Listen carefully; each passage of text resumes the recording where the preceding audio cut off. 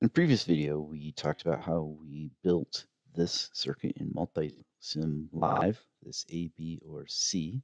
And we also talked about how we did the same thing in Multisim, this A, B, or C. So now what we need to do is build it in on a breadboard or simulate it in TinkerCAD. So this video is going to focus on building that A, B, or C equals F1 circuit on the breadboard. So in another previous video, we also talked about how to build these input and output circuits. And what I'm going to do is once I've built that, I'm going to go to my TinkerCAD and if I click on the gear, I can duplicate that circuit. Once I duplicate it, okay, it's going to do the little line thing, little line dance here. It's going to give me a copy of that 4 input circuits. If I go back to here, notice that I have a copy of the 4 input. So what I've done is after making the copy of it, I've changed the name to this AOI logic implementation video, because that's what it is. It's a video that we're doing.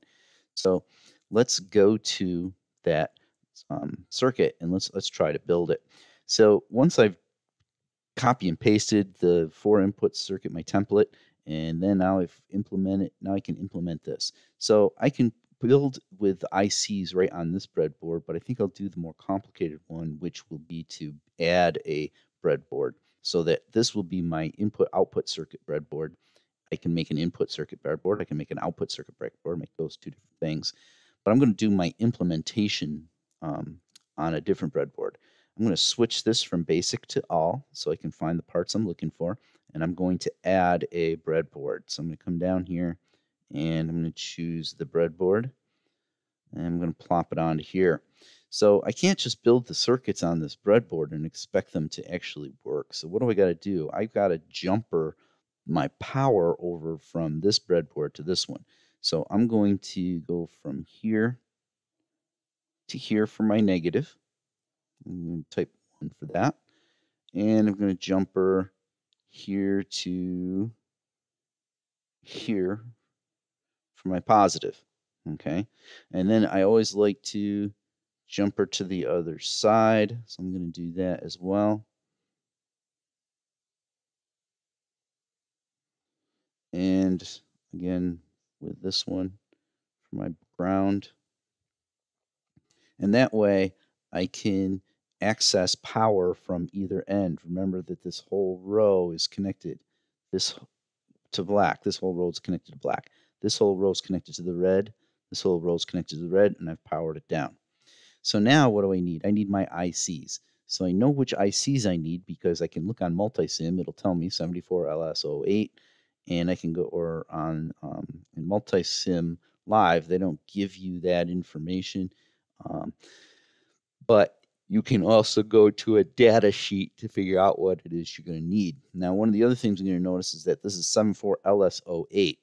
In TinkerCAD, they don't give us LSs, they give us HCs, which is actually a CMOS device, but will work perfectly fine as long as you have the correct function number. So let me find it. Here it is, quad and gate. Now remember, all I need for this implementation, and I'm going to kind of put this OI over here on the left just so that I have lots of room just in case I need it. But for this implementation, I have one AND gate, one OR gate. So I'm going to need an IC for each one of those. But if I am making a bigger circuit, remember there's 4 gates inside of each of these. So unless I have 5 gates in my implementation, in my expression, I only need 1, and we'd need 2 gates if I had more than 4. So I don't have that. The next thing I'm going to do is I'm going to connect a wire here and turn that one red because pin 14 is my power. Okay, pin 14 is the power. I know that because it says it on the data sheet. It doesn't show in our simulation because in the simulation it just has the gate that it goes to, and it's skipping the simulation. But there it is. But you can see why I like to jumper the power around, because now I can access the power from my ICs right quickly with a small wire that stays out of the way. The next move is that powers my ICs. Now I got to do the inputs.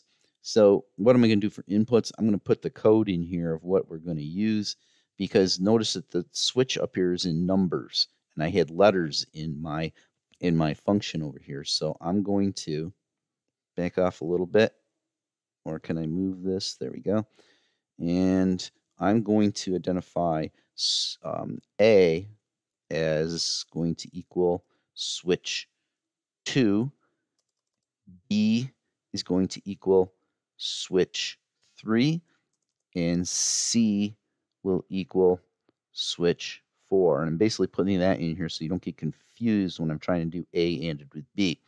So what are those pin numbers? How do I know which pins to connect to? So if I look at multisim, multisim has these numbers here. Now, those are not there by default. In the default, it's going to have this package pin name with a little black dot in there, and it's not going to show them. So what you need to do is make a check mark in there, and once a check mark is there, then it's going to show what pin numbers they are. Otherwise, you're going to have to go to a data sheet that you can get on the internet. We've already done that assignment. And then in that data sheet, it'll show you exactly how that is. There's also another video that explains that as well.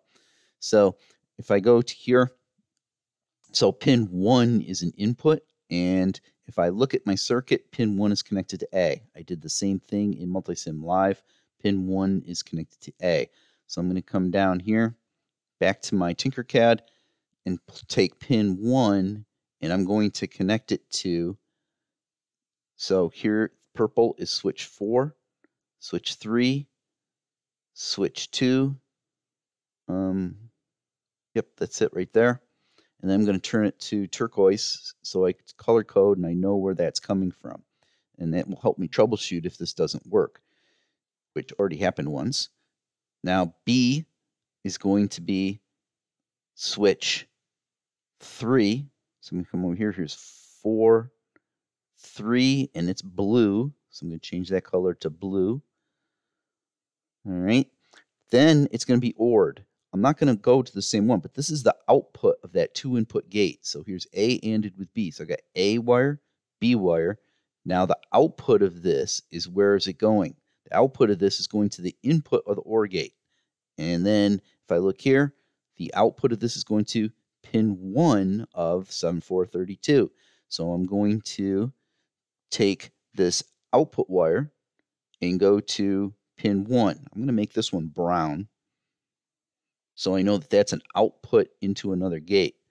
Then my C is what it's going to be ORed with. So I'm going to come up here. C is purple. So I'm going to tie this to purple. And so that won't get confused. So pin 2 is C. Pin 1 is the output of A ANDed with B, which is going to be ORed with C. And this is my OR gate. Now I take this output, and it's going to go to my output circuit up here, which will be brown. Okay. And that is what's going to turn on this. And this is my driver circuit to turn on my LED. This was a test wire, so I'm going to get that out of the way. Went to my multimeter. I'll show you the multimeter here in just a second. Oops. I like Control Z. Okay. And here we are with this. So now I can start to simulate it. Pin 2 is A, so when A is on, it's off. Then B is off. Then both of them on, B and A are on, should turn it on and turn on the LED. And again, I'm testing every single one of my possibilities. That one should be on. That should be on. That should be on. And that should be on. And then when they're all off, the LED is off. So that worked. So this is how you wire your AOI logic. Okay, so this is this portion of the circuit, the gates in between that you just designed in Multisim and in Multisim Live, and that's how you put the gates together. So hopefully this video helps, and if not, make sure you let me know if you need